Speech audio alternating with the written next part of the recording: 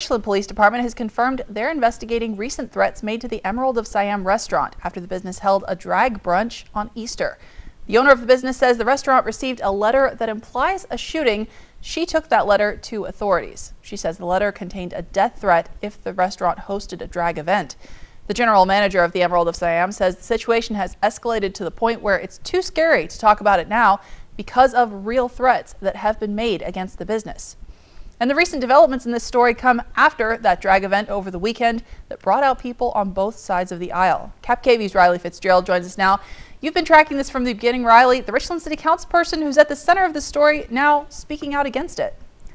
Yes, so Alyssa, Richland Mayor Pro Tem Richardson says she wants the community to know when she asked them to send a polite note to the restaurant about its decision to host a drag event on Easter, she didn't want them to be hateful.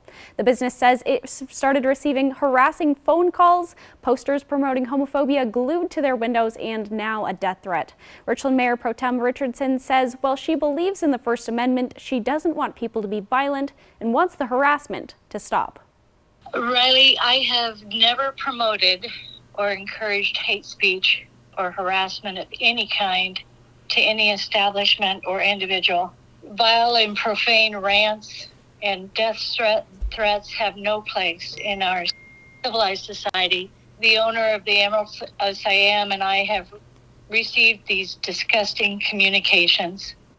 Mayor Pro Tem Richardson says she wasn't using her position as a city council member to promote her religious views. Coming up at 6, hear more from Richardson and what she wants the citizens of Richland to know. Rylee Fitzgerald, KVU Local News. Alyssa, back to you.